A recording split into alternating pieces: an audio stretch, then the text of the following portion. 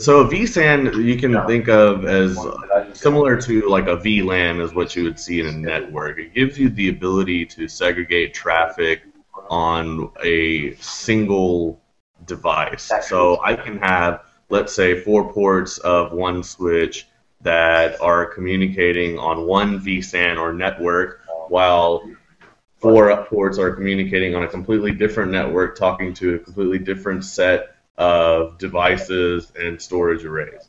Now, for a business professional, why this may be important would be you have the ability to have 2 separate networks on the same device. So you don't need to buy, 2 different sets of equipment to give you that functionality that you would want to segregate that traffic if that was important to your IT organization.